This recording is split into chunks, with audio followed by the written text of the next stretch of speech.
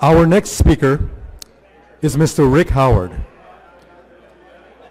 the Chief Security Officer for Palo Alto Networks. With prior experience at the highest levels of technical leadership for several global companies, Mr. Howard is a trailblazer within the cybersecurity community.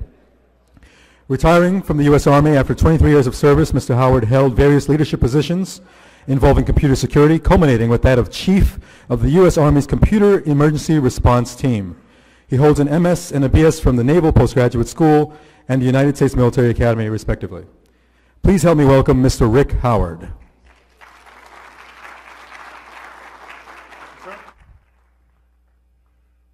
So hello everyone. Let me get to the controversial stuff right away. Sean, are you still in the room? You're not.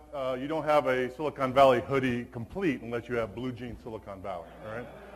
All right. And Greg, I just want you to know you said something really controversial at the front about what a bad idea it was to have dinosaurs. Okay, with Jurassic Park. First, that's not a bad idea because dinosaurs, right? Come on, dinosaurs. You're going to get dinosaurs, all right?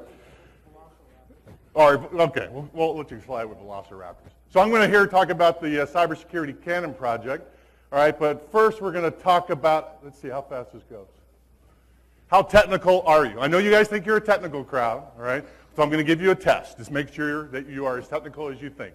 I got this from Bruno Oliveira off the internet, so you know it's true, all right?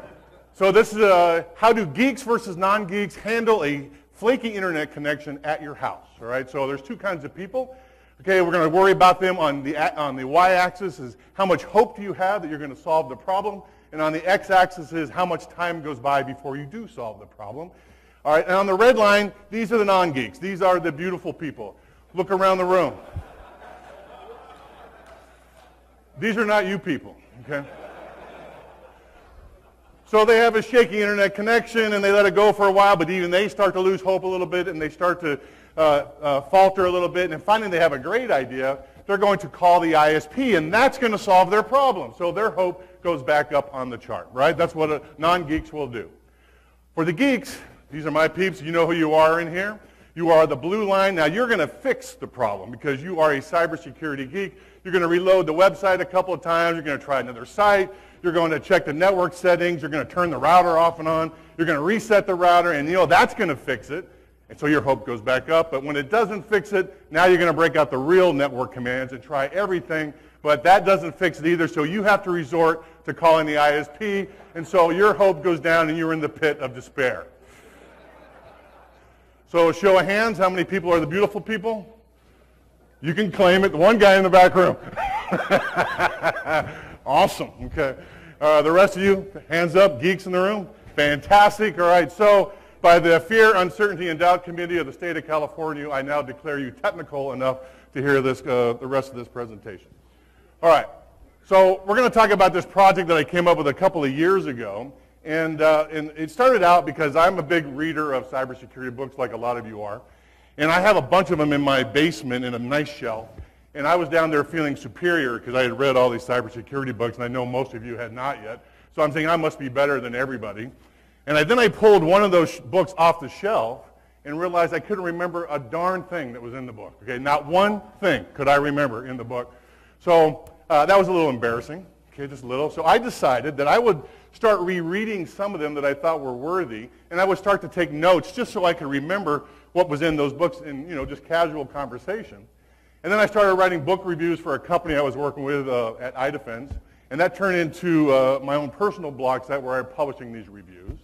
So it kind of grew, and I started to collect a bunch of book reviews on cybersecurity topics, and I got this idea that the cybersecurity community, all of us in this room, we should have a collection of books that deals with our history and our culture and what our best thinking is on various cybersecurity topics that we can all agree to are the things that we point all of our contemporaries to.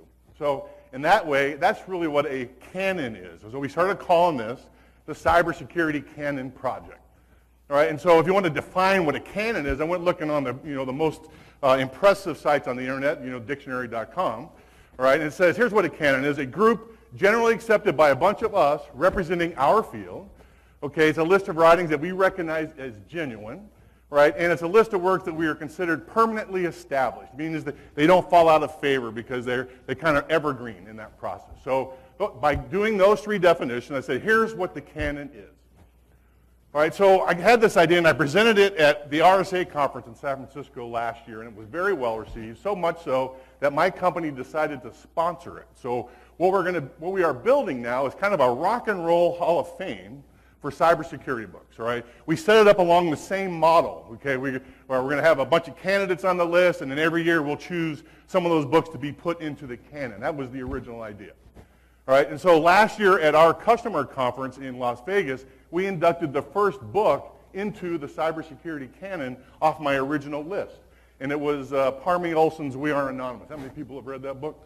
Okay, holy cow. Homework for the rest of you, okay, because you need to read this book, and I'll talk about that in a second. That's Parmy down there on the right side that way, okay, receiving the award at the ceremony in Las Vegas. All right, and so after that, we decided we were going to make it formal, so we formed a committee. It wasn't going to be Rick Howard's Cybersecurity Canon. It was going to be the community's Cybersecurity Canon. So I went out and got a bunch of cybersecurity luminaries, okay, who would have some opinions about what books should be in the canon. Okay, really what that is a bunch of my old friends who I could bend to my will. Okay, that's really what that was. Okay, and so you see a couple of folks up here, right? This guy, Dr. Ragsdale, his son is sitting right there. He's going to present after me, okay? How cool is that? I changed his diapers, okay?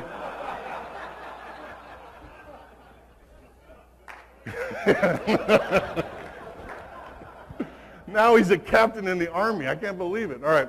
And we also got Parmy to be part of the committee, too, and she was very gracious with her time to help us get this off the ground. All right. So, and what the committee decided to do right away is to group my original candidate list into a bunch of different buckets. So we got cyber warfare there. We have cyber history and culture. I'm going to look back here. Cyber crime. We got technical books. We got cyber espionage. And yes, we have novels. Okay, because when I first started doing this, I thought most of the books were going to be technical. That's when I originally started doing it. That was what I thought was going to happen. But what I realized, though, is that after usually mostly security books, they kind of fall out of date after a couple of years. I mean, my Windows NT security guide, not going to be on the canon, okay? So, and then also that, you know, I don't know about your family, but when I start to talk about cybersecurity at my house, all my daughters roll their eyes and say, Dad, please shut up, you're boring us, right? Because they really have no idea about what we do for a living. So I thought that if we could find novels, really good novels, that the cyber is correct, then maybe they should be in the canon too. Now, you know, the cyber in these books are not Harry Potter cyber. You know, you don't break into NSA by, gee, I guess the password by typing password, okay? It's not that kind of stuff. In these books, in this collection, there's some real cyber going on, and you can actually do some of those commands they talk about in the book, so we put those on the list. All right, so the arrows indicate the new books we put on after we brought the committee on. All right, after the initial candidate list. Got a couple new cyber warfare books, a couple of new culture books. Greenwald's book is absolutely on there, and I wanted to bring this up. This is one of those controversial things. I don't know what you think about Greenwald and Snowden, whether you think he's a hero or a traitor, but only people like us can have that conversation, okay? When I talk to that stuff with my mother-in-law, she has no idea what I'm talking about, all right? So I encourage you to read the book, have the conversation, and let's get that into the open so we can all understand it as a community. New crime book, Krebs' books is excellent. A couple of new technical books, and I'm going to talk about, so those are new entries into the candidate list this year. I'm going to talk about 4 of them because I just like them so much. So the first one is this one by Richard Bailick. Anybody familiar with Richard Bailick before? Yeah, he's excellent, right? I found Richard, he writes a lot of book reviews on cybersecurity topics at Tau Security, his blog there. All right, but he and I also have common ancestry. When I was at the Army CERT, he was at the Air Force CERT doing similar work. And since he got out, he's been doing cybersecurity operations at many big companies. And he is probably the leading thinker in our community about how to do network monitoring, security network monitoring. Really, this book, I'm saying in the commercial world, is the state of the art. Okay, it's theory and it's practice, okay? And he talks about open source tools that you can use to go through to kind of try out what he's talking about in the book, so it's excellent. All right, and just by the way, we're talking about what are you looking for as a cyber person to hire, okay? I have a go-to question that I use in interviews when I hire cybersecurity analysts. When I go through all the stuff I want them to be, the last question I ask them is, are you running Linux at your house? All right, if you're not running Linux at your house, you do not have the curiosity to be a cybersecurity analyst. You don't have what it takes to be part of my team. But I'm changing that interview question now. They need to be able to go through this book and go through all the examples, because if you don't have the wherewithal and the curiosity to make all that stuff work that's in Richard's book, then you probably can't be a high-end cybersecurity analyst. Now, what Richard talks about what the industry has done over time, right? And what we have done, security vendors like us, we keep giving you one more box to put on the internet. We call it the cybersecurity conga line, all right? That one more box is going to solve your problem, and Richard's absolutely against that. All right, he also says that the defense in depth model that we've been using since I started in the 90s really doesn't work anymore, and we need to acknowledge that as a community and adopt the kill chain model that he talks about extensively in the book. His job, he wants us to know that our goal here is not to prevent the bad guys from getting into your network at all. Our job is to prevent the bad guy from accomplishing his goal, whether it's hacktivism or crime or espionage or whatever it is he came there to do. Our job is to stop them from doing that. Right? And so this is the best quote coming out of the book. Just assume that you're compromised, okay, and do something about that. Change your model because you just know that you're already compromised. All right, so the open source tools in the book are fantastic. They came from the Security Onion rollout. So you get data collection tools like Argus, you get presentation tools like these, and you get packet analysis tools like these, and he walks you through installing all those tools on your home network and running all those tools so you can see what you're doing. And as security professionals, you should be able to do these things with no problem. So I think this book represents the state of the art in the commercial world for how to do network monitoring, and I think you should have read it by now. So get your library cards out, go down and get this book, or, you know, I get 10% cut from Amazon when you buy it from Kindle. Okay. All right, next book, Counting Down to Zero Day, written by Kim Zetter from Wired magazine. She's been a Wired journalist for 13 years. She's a fantastic writer and a fantastic journalist. And when I heard that she was writing the definitive technical book about Stuxnet, I was very excited, okay, because I know that she's probably one of a handful of journalists that could get this right. Okay, and what you know is when we start to hear stories in the open source about what's going on with the latest cyber attack, those stories come piecemeal. And it's tough for all of us in the community to understand the story in its entirety until someone writes a book about it, and that's what Zetter did. She put the whole thing together. She's talking about the Olympic Games operation that she ascribes to U.S. and Israeli cyber operations. All right, and the first author that really published a book on this was David Sanger in his book Confront and Conceal, published in like 2010. And he talks about really the first cyber war we've seen in the world.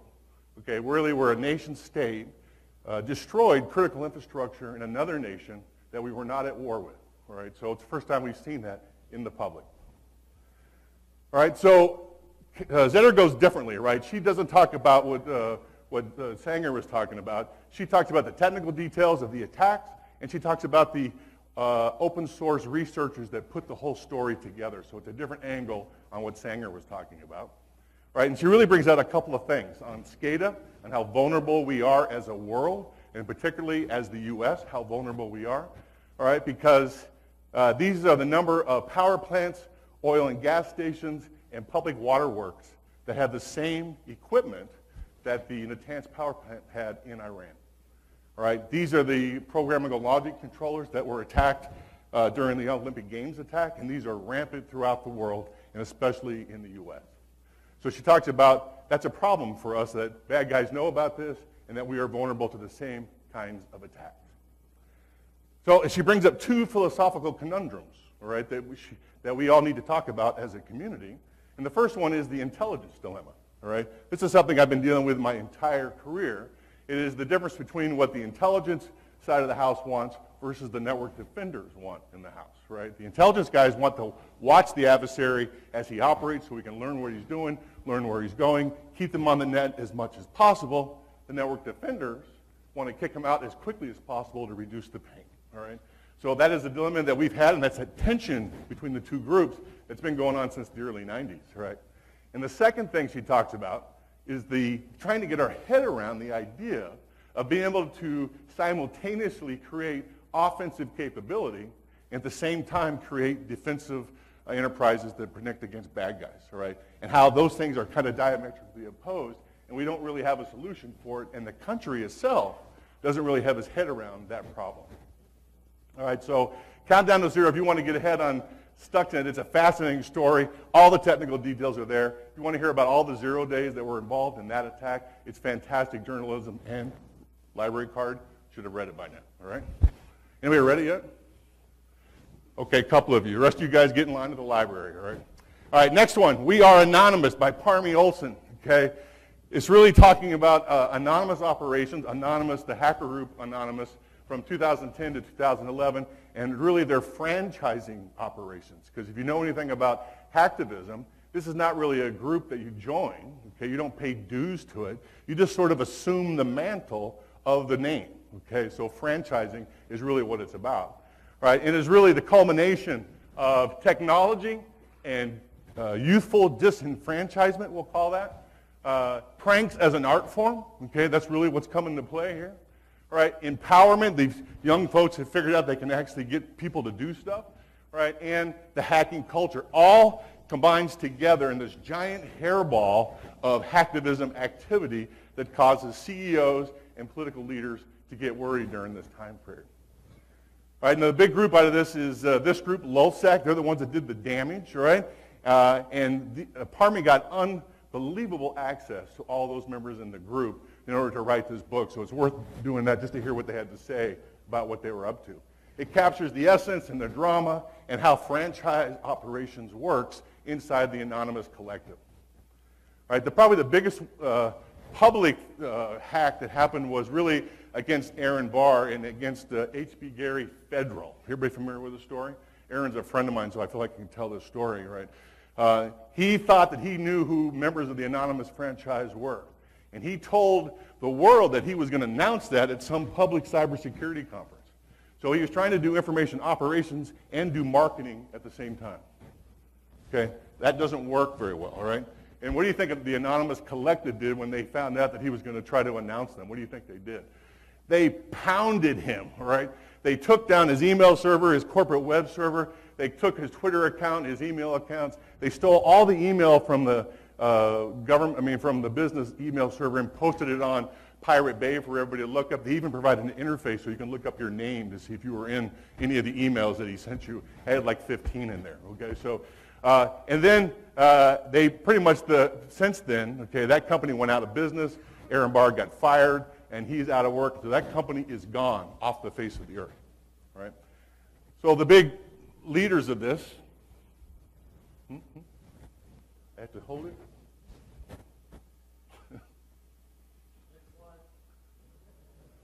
Let's see. There we go. I'm catching up. All right. So the leader of LulzSec is this guy, Sabu, right? And he formed LulzSec after the Aaron Barr attacks and decided he was going to make a mark on the world, all right? And for 50 days after that, until about April 2011, 25 companies ravaged. They stole their data. They stole, defaced their websites, all kinds of things like that. All right, and then one day the FBI shows up at his Brooklyn apartment and says, we give you two choices. You can either come work for us or you can go to jail for a gazillion years. What do you want to do? Okay, what do you think he did? He decides to turn, okay? He goes with the FBI. He disbands LulzSec, starts AntiSec, another hacker group, okay? And then for another 50 days, this time sponsored by the FBI, okay? All right, doing the same kind of things, taking down email servers, hacking websites. 15 companies ransacked. This time all the data is stored on the FBI server furnished by the FBI. Very nice of them to do that. All right? And in the process, over 100 anonymous members were arrested over that time period. And when that happened, and at the end of this, the FBI announces who their snitch is. And the Anonymous Collective just goes, oh my goodness, not this guy. He was one of the leaders in the community. Right? So for a while, about a year and a half after that, they kind of went silent as they regrouped about who they thought they could trust. All right, so if you want to know how hacktivism works, how the culture works, how the franchise operation works, it's an excellent book to take a look, and it's the first winner in the Cybersecurity Canon, and you should have read it by now. All right, Cuckoo's Egg. How many people have read Cuckoo's Egg? Oh, good. Okay, usually I talk, and most people have never heard this because it's kind of an old book, written in the late 80s. What's that? Because all of us are old, is that what you're saying? Yeah. You're right, that's exactly right. I read it in grad school, and I should have been doing my thesis. Okay, so and back then, the internet was just connected with strings and cans. Right, there wasn't anything else connected to the internet, and authors put their email addresses in their books. So when I finished it over a weekend, I sent him a note saying, "I love this book," and he answered me in like 15 minutes. Right, I said, "Man, that's fantastic." So ever since then, Clifford Stoll has been my hero, and it's been a fantastic book. Written in 1989. This is the guy, Clifford Stoll, was an astronomer at Berkeley Lab, and they were laying people off. So the IT department said, we really like Cliff. We don't want him to lose his job, so we're going to hire him over in the IT spot. And the head IT guy says, listen, Cliff, come over to us, run this Unix lab, right? And then when your job comes open in a couple of years, you can go back to being an astronomer. Right? Oh, and by the way, we have a 45-cent accounting error in our our budget system. So back then, students had to pay for computer time, okay? And it charged them on a monthly basis. And of all the students they had at Berkeley, there was this 45-cent balance error. He said, listen, Cliff, you've solved that problem, you become a Unix expert, and you'll be valuable to us, and you can live here as long as you want. That 45-cent accounting error turned out to be the first documented cyber espionage case coming from hacker mercenaries out of East Germany, okay, being sponsored by the Russians. They were using academic institutions to break into government computers, right? That was a 2-year investigation, okay, that he tracked down single-handedly and tracked down who those bad guys were, right? So what's interesting about this book is it still has things about it that we are still debating today. Stuff like, how do you share information with the government, right? Do we want privacy versus security if you're a Republican? Do you want liberty versus control if you're a Democrat? Okay, those kinds of discussions, right? Cyber espionage, we're still facing that today. And the intelligence dilemma pops up again because Cliff is a lefty liberal from Berkeley, California. Okay, look at him. He's kind of like the guy from Back to the Future, Doc, whatever his name is, right? He's that guy, right? He makes his own clothes. He makes his own food. He sews his own shoes. He has a garden out back. He says he's not very political, but he doesn't like anybody on the right. And for the next 2 years, he's working closely with the FBI, the NSA, and the CIA. And even back then, okay, they wanted information from him, but they didn't want to give him any information. Does that sound familiar? That's kind of the way it is today. Okay.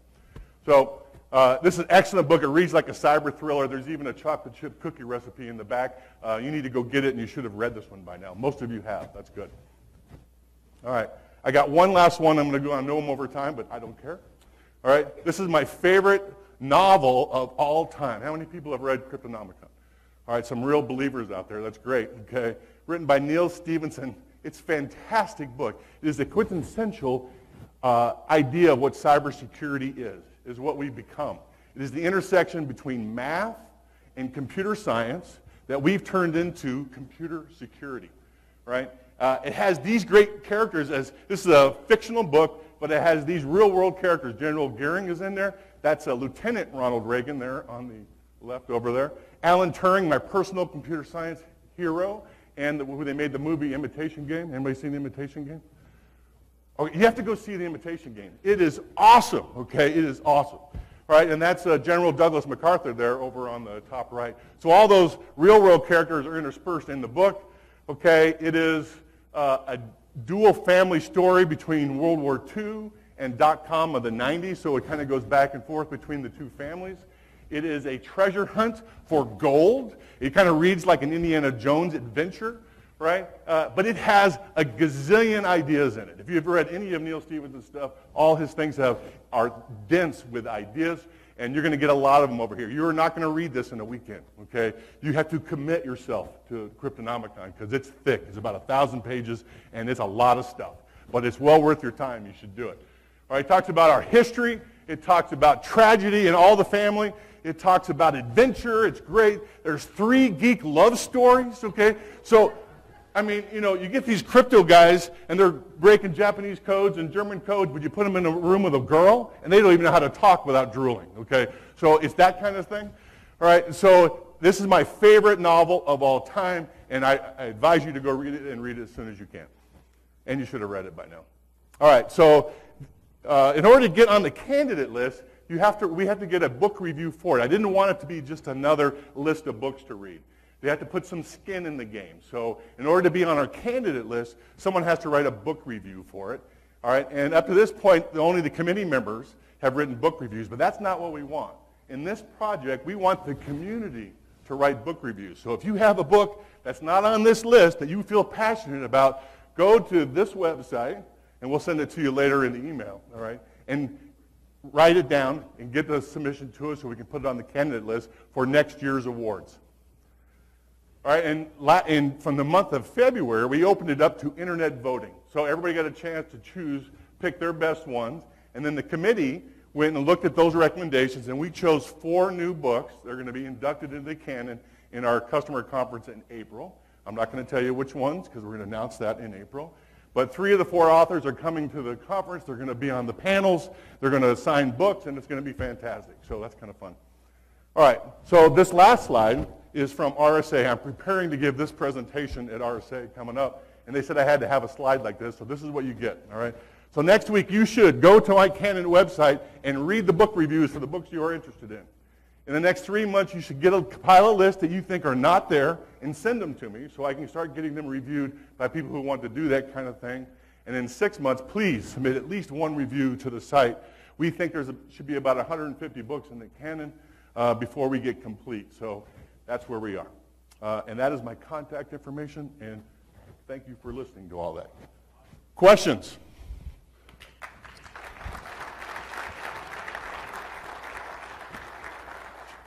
Change this diaper.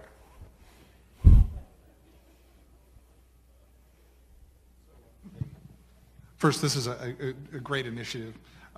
So one suggestion on something to add and one something. You're going to get that. You're begging to get these. You bet. The first is blue nowhere has to be removed.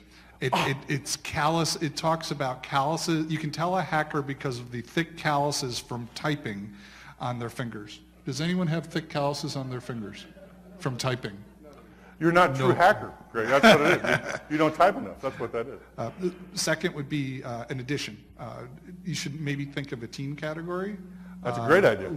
Feed, F33D, or Little Brother, or both. Little Brother is in the queue to be put on there, so that's a good suggestion. So, great idea. And finally, a comment for the audience. When you think about dollar for dollar return on investment, one training course, I won't mention any providers, will cost $5,000, right, if you include travel. You could acquire the entire canon and give it to 5 of your soldiers for that same amount, and they'll get a year's worth of knowledge or more. So we have to find ways that we can put books into people's hands, or Kindles. Or Kindles. Thanks, yes. Thank you, sir. Any others out there in the back?